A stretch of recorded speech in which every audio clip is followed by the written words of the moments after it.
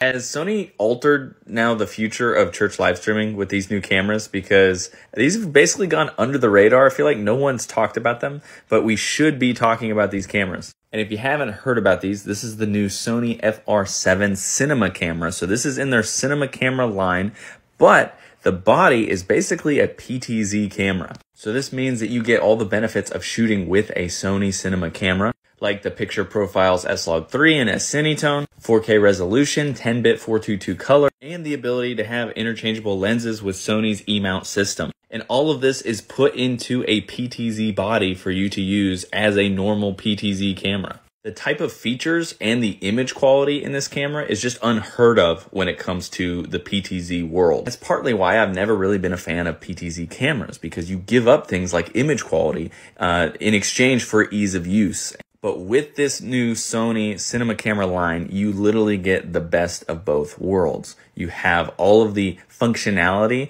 of a PTZ camera with the image quality of a legit cinema camera. And as you would expect, this is not going to be a cheap camera. It's going to be $10,000 for just the body only, not including any lenses.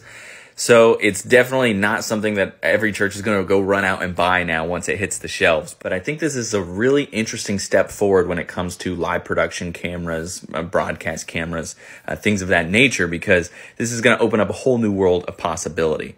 And it's going to be interesting to see how everyone reacts to this camera and what advancements are going to be made in the future, and maybe what less expensive options are going to be eventually put out that is more accessible. So what are your thoughts on Sony's new cinema camera line? Let me know in the comments. I'm really curious to hear everyone's thoughts on this. I think this is a really interesting camera, and I'm excited to see more stuff like this in the future.